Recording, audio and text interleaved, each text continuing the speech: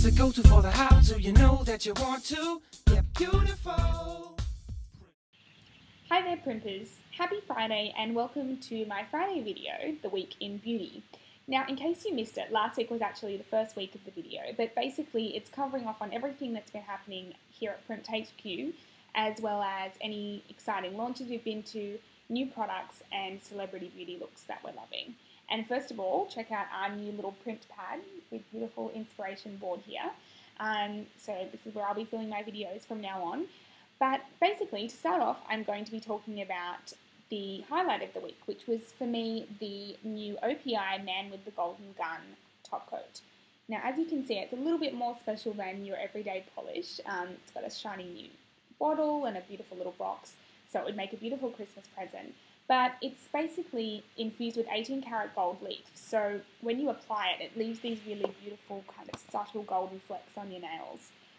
So it works really nicely on a neutral nail for something a little bit more subtle, or against black or red, it's really kind of eye-catching and stand out. So I'm loving this one.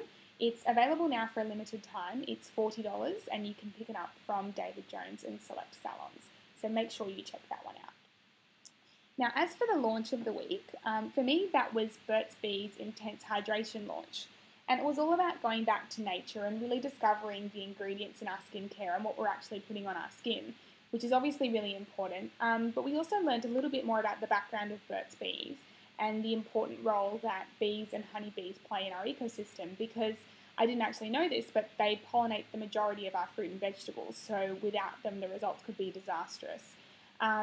But in regards to the range itself, it's not out until February 2013, so we'll cover it off a little bit more detail then.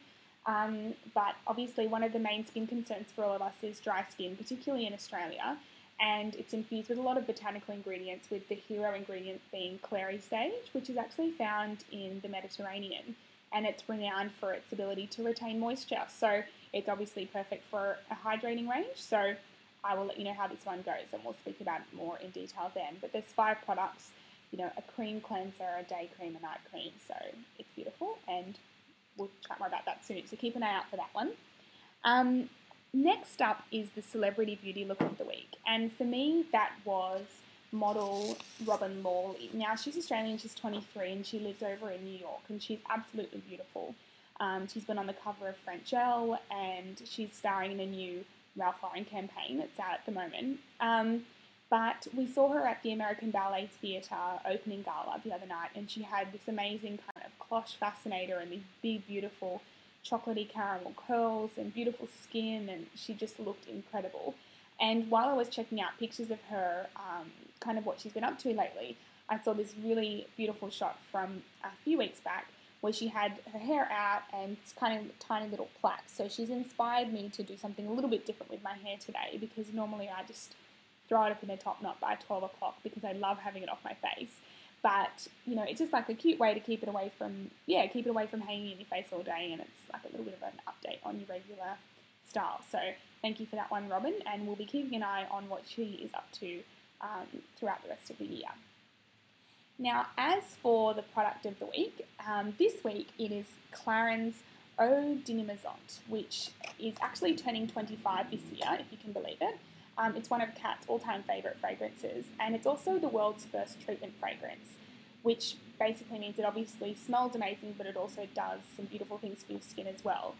Now, for its 25th birthday, it's come out in a limited edition bottle, so it kind of reminds us of Dorothy's slippers in The Wizard of Oz, and it's beautiful and glittery and red. But it smells beautiful and citrusy and fresh, and when you spray it, it also has the ability to keep your skin really supple and moisturized, as well as firming up your skin as well. So it has a bit of a 2-in-1, which we always like, and it's available now. It's $65 from department stores, so make sure you go and have a check out this one and have a little bit of a smell, because it would also make a lovely Christmas present. And now, lastly, the tip of the week comes to us from Allure magazine. In case you haven't read it before, Kat talked about it a little bit this week, but it's a US magazine and it's one of my favourites. I absolutely love it. It's everything dedicated to beauty, new tips and trends and that kind of thing, and it's just a really, really amazing magazine. But one of the tips inside was about removing glitter nail polish. And as you know, I love all things nail art and nail polishes. So, I've heard lots of myths about, removing it with aluminium foil and dipping your hands in nail polish and all sorts of kind of things. And I've always kind of freaked out a little bit. But my nails are naturally quite oily, so I can normally peel polish off straight away. But I wanted to give this tip a try. They suggested getting your nail polish remover and then dipping a cotton bud, kind of drenching it, so heavily soaking it in nail polish remover, and then you hold it against your nail for 15 seconds and then you can just swipe the glitter straight off, which sounds a lot easier than getting into the aluminium foil. So I'm going to give it a try out.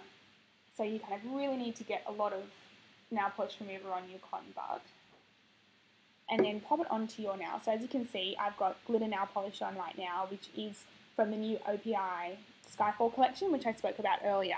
It's called Living Daylights, and it's really kind of big chunky flecks of glitter. So what you do is just hold it onto your nail and just press it in for 15 seconds.